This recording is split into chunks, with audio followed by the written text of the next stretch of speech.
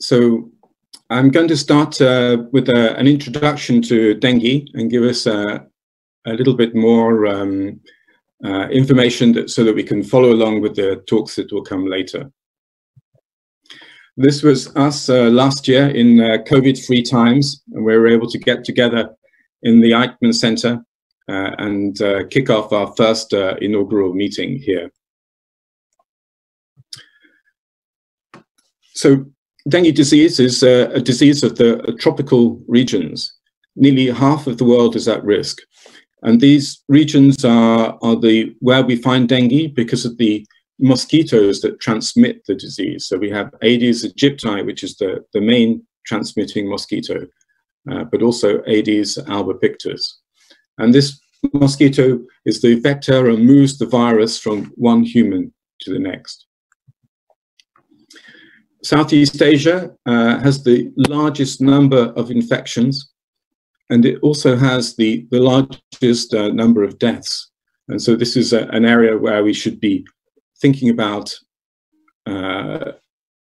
doing the most that we can to deal with this disease.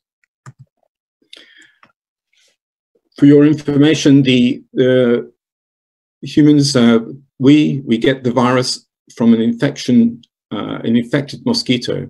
It transmits the virus into your blood, and probably there's a little bit of virus replication at the site of the bite, the mosquito bite. The virus then moves into your bloodstream, and you end up with this viremia about a few days later, up to a week later.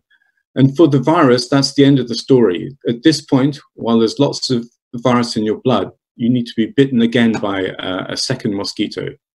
And the virus then leaves and transmits via this mosquito. But unfortunately for humans, that's not the end of the story. While the virus leaves and the viremia drops, the hospital phase and the disease starts. And this is why we have a problem of dengue disease.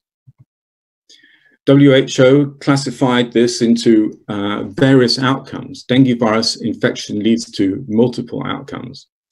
And you can see that the classifications start with these asymptomatics and also this undifferentiated fever or viral syndrome.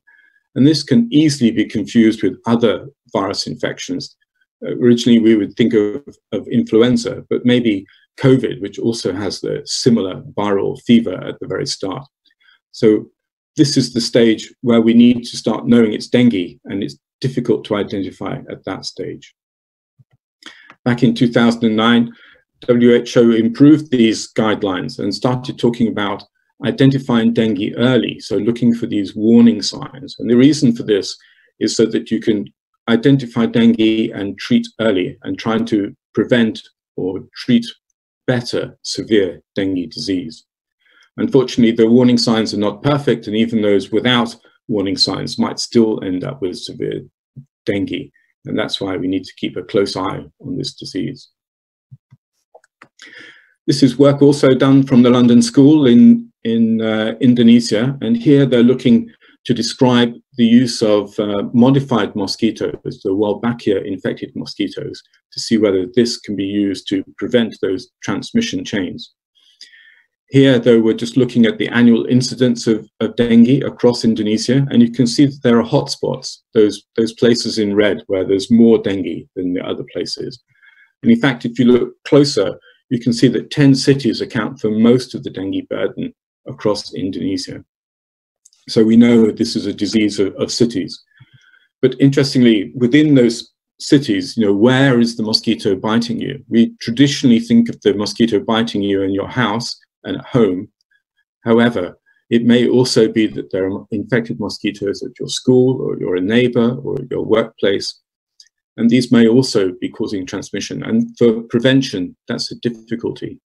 One interesting thing is that we might learn more about this during the COVID lockdowns, because people might be confined more to their home. Will that have a big impact on dengue disease? And we might hear more about that later.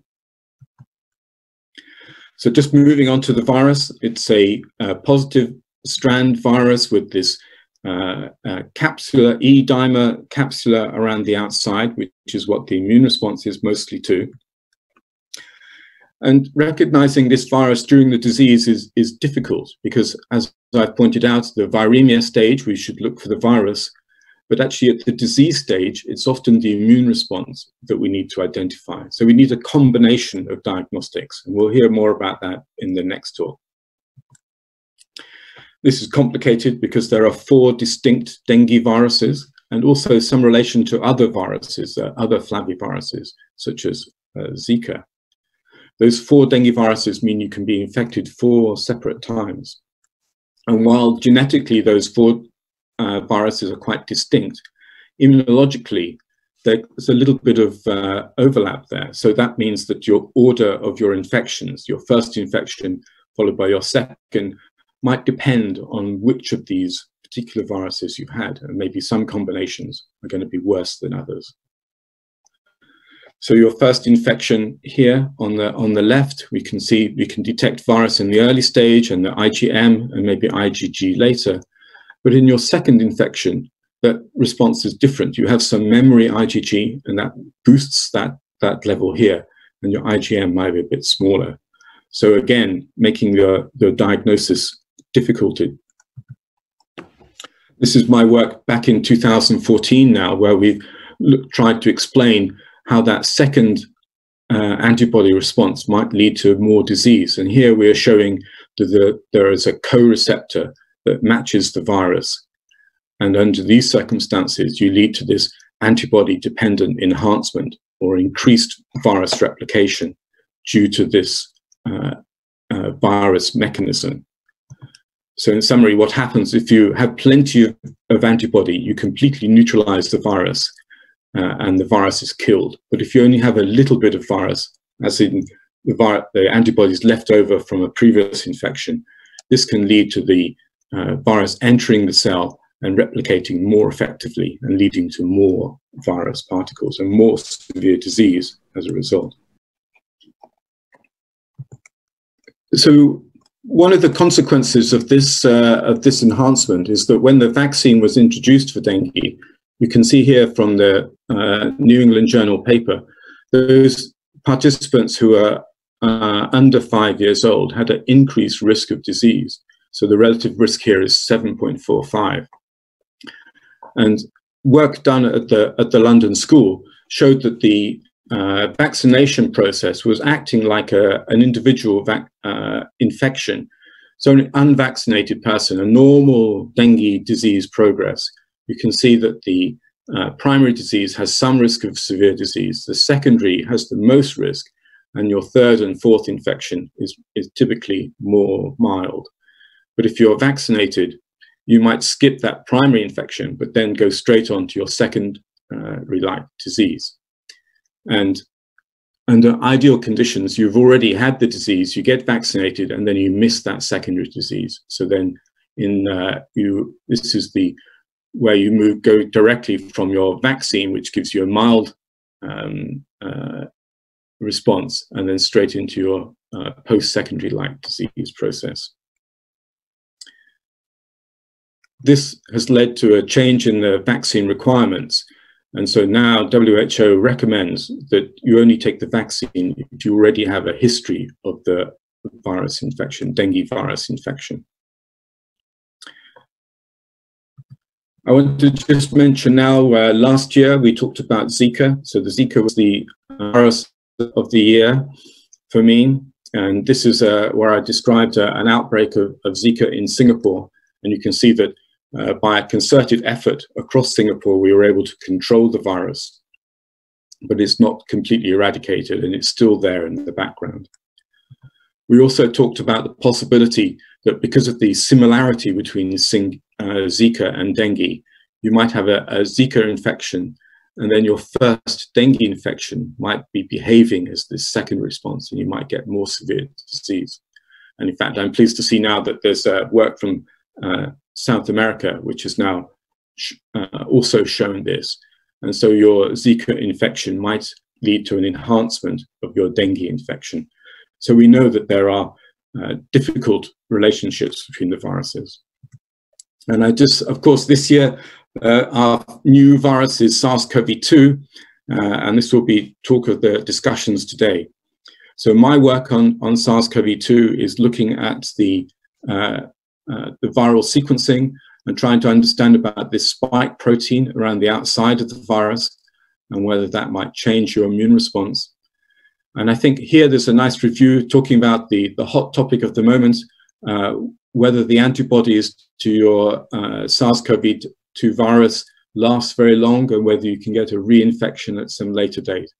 There's a little bit of evidence to suggest that this might be the case on occasion, but we don't know how common it is. And maybe as the antibodies drop, your risk of a second infection become higher. We do know that the SARS-CoV-2 virus uses the spike protein to interact with the human ACE2 and use it as a receptor. And this spike receptor binding is much better for CoV-2 than it was for this original SARS virus. And I think there is some speculation here about whether or not that antibody enhancement that we saw with dengue might or might not happen with Zika, either directly through the antibody binding or potentially through the viral surface protein alterations, as we've seen with dengue. But I think this is out for discussion, and I don't think we have a lot of evidence yet, but we might hear more about that. So just in conclusion, some final thoughts. Dengue is increasingly common across the tropical world. Urbanization, due to urbanization and travel. No effective vaccine or therapy yet. I'm hoping these will come soon. But the current dengue vaccine, may cause increased disease in those people who have not been exposed to dengue previously. We should therefore concentrate on detecting dengue early and giving supportive therapy early. Meanwhile, control is based around mosquito control at the moment. And just to say thank you for Astra for funding, the London School, and of course the Eichmann for working together with us on all of this work. So thank you.